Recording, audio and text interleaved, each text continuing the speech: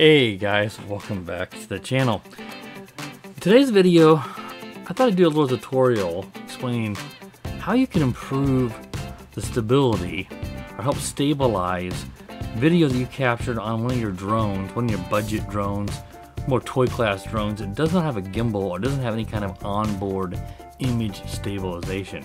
Because these drones that you might spend $100 or so on, they don't come with a gimbal, and you end up with might be decent looking video, but it's all shaky, and it really is, you want it to look like something a little bit better.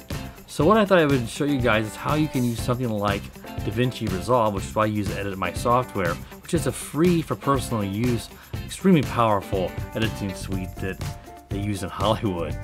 And I'll show you how you can stabilize your footage. Now, it's not going to be perfect. It's going to still have some shakes and wobbles depending on how severe the shakes and wobbles are in the footage. You can certainly improve the quality quite a bit. Now, the drone that I'm flying in this little clip is a Holoton HT50. I just did an unboxing on this video on this drone a few days ago, but I've not done an actual flight review yet. But I did have it outside. I was doing a little bit of testing with it earlier. And of course, there's no gimbal on this drone. This is a little over $100 for this drone. It's GPS and it's brushless, but it doesn't have any gimbal or any kind of onboard image stabilization software. So I thought, maybe there's a way you could improve this. And of course, I know that DaVinci Resolve has image stabilization. So whenever I drop the clip in, I'm just going to pull it to my timeline here. And I got two. One of them has the stabilization applied, and the other one doesn't. It's just a normal clip. Once you drop them in your timeline in DaVinci, and of course, if you're not familiar with DaVinci, you're going to have to play around with it. But just doing this basic feature, if you just want to output some stabilized footage, you don't have to know too much. You're just going to drop those in your media pool up here, and then you'll drop them to your timeline. And then you'll click on the clip, and up here under your inspector tab, you've got video, and as you drop down here, you'll see stabilization. And then it gives you three different types: perspective, similarity, and translation. Now, I usually just leave it on perspective. Then you're going to have these sliders you can move around. And then first you'll be analyzing the clip. And once you do that, then you're going to click on the stabilize. And then it will apply those settings, and you'll keep fiddling around with it. So on this first clip here, this is the unstabilized clip. And then the second one is with it stabilized. So this is the clip right off the drone. So let's go ahead and just play that. You see, look at all the wobbles. And this is facing down in what's called rocket mode. You see quite a bit of shakes. Now, even though stabilization is turned on this clip, it's always set to on, I believe, but I've not actually pressed stabilize. I've not told it to stabilize the clip yet. But when you get to the second clip, I'm going to click on this. You can see the sliders have been moved. I've done some adjusting. So the cropping ratio, if you drop this all the way down, that's going to actually crop off more of the video, because when you image stabilize in software, the software needs to zoom in, and that's why you see a zoom feature here. So let me pull the scrubber over here. You can see that it's more zoomed in. Now that's a different spot in the video, but here's the beginning of this one, and when I go here, it's a little bit more zoomed in. And what it's doing is, if I turn the zoom off, you'll see when I play it. You can see how that zoomed back. You can see his black borders here.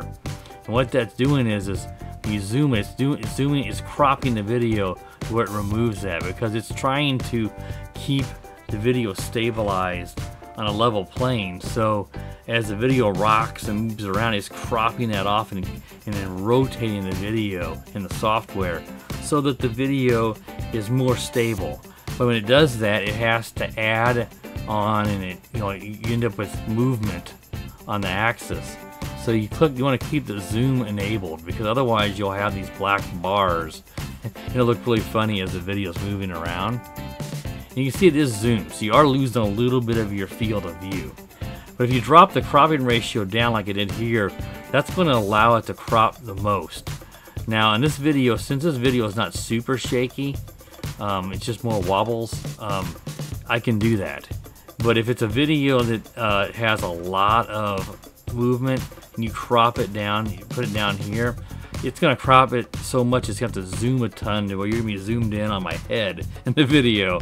So keep that in mind. You're going to have to play around with it. Then you give it smoothing effects and the strength, how strong. Now since this clip is not super shaky, I can have the strength all the way up and I have the smoothness, you know, close to all the way up. And then you're just going to click on the stabilize button. So let's say I wanted to just move the cropping a little bit more. Click on stabilize, and it's going to go through there, and it's going to analyze the clip, and then it's going to let me play it back here.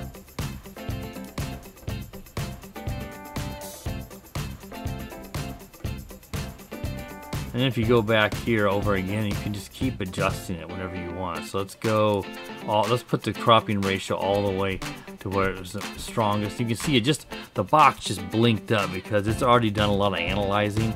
So it didn't take it long to make that adjustment. Whenever you do first make adjustments, you're going to see a progress bar going across as it is analyzing the footage to apply the stabilization settings. So let's just look at the video clip here again. The first unstabilized clip. See quite a bit of shakes as we're just going up in the rocket mode. And then now let's go to the stabilized clip. You can see, look how much more stable that is. There's a little bit almost like jello wobbles. Like you're gonna get that when you're doing the stabilizing. You see little, it almost looks like a bowl of jello, but it's not terrible. We used to call that jello wobble on the drones because they would get a lot of vibrations from the propellers, which would cause similar effects. But this is just the artifact of the electronic processing. But I think you guys can agree that that looks a lot better. So what I'll do now is, when we wrap this video up, let's just play these two clips at full screen so you guys get a little better idea. And then if you have any questions, leave them down in the comments. I don't do video editing tutorials, so if you're a little bit confused, again, you're just gonna go in to the video tab, down to stabilization, select what kind of mode you want, mess around with the sliders, be sure you click stabilize every time you change your settings. It'll apply those. You can keep playing it. And then when you're done with this, you'll go down on the bottom here to the deliver button, and that's where you can get your output settings. You might want to do MP4, maybe H.265, depending on what graphics card and processor you have.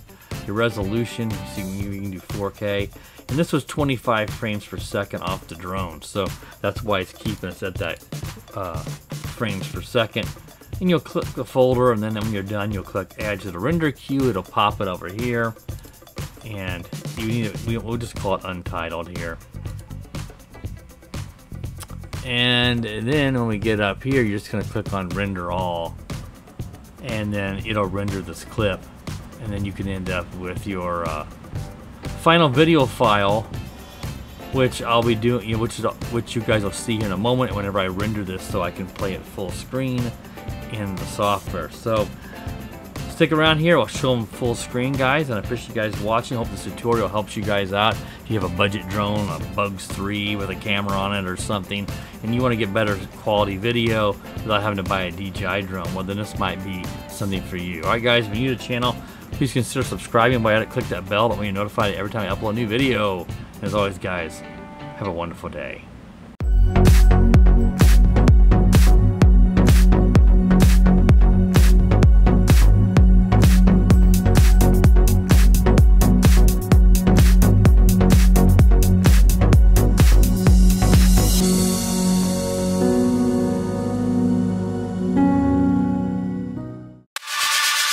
The power of the dark side.